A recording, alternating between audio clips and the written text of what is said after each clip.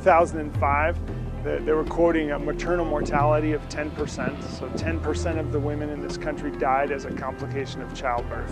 So that's a number that's hard to even fathom. I mean, 1 in 10 women in America, can you imagine dying as a complication of childbirth? I mean, most, I think it's maybe 1 in 20 or 30,000 in America. And most people don't even know an American who died as a complication of childbirth, or even personally, or even heard of one.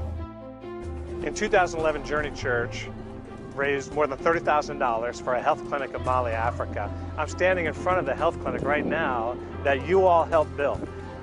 In this health clinic, you need to know, and there's a clean well, you need to know that we provided clean water, because you can't have good health without clean water.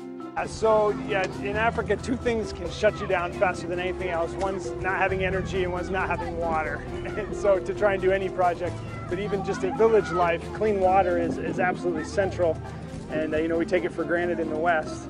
But just drilled wells with safe water access, absolutely crucial. As you know, Global Partners in Hope has funded and built 9 medical clinics in Mali.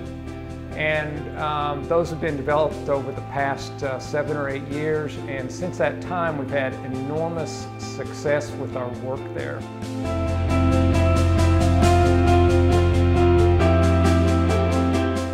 And now they're getting professional care by well-trained nurse practitioners and physicians, so we've made enormous success there. And in addition, these clinics are self-sustaining.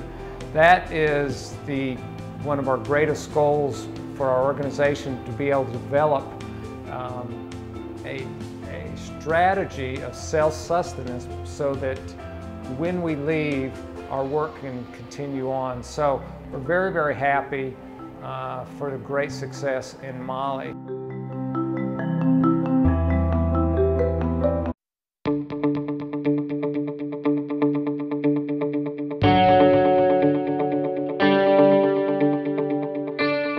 It's desperately poor, it's desolate, it's sub-Sahara.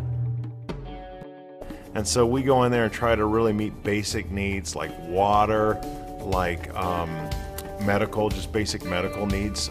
Having lived there, being from West Africa, I understand the reality and the struggle that people have to face with having access to clean water. And through an organization such as Global Partners in Hope, we can truly make a difference.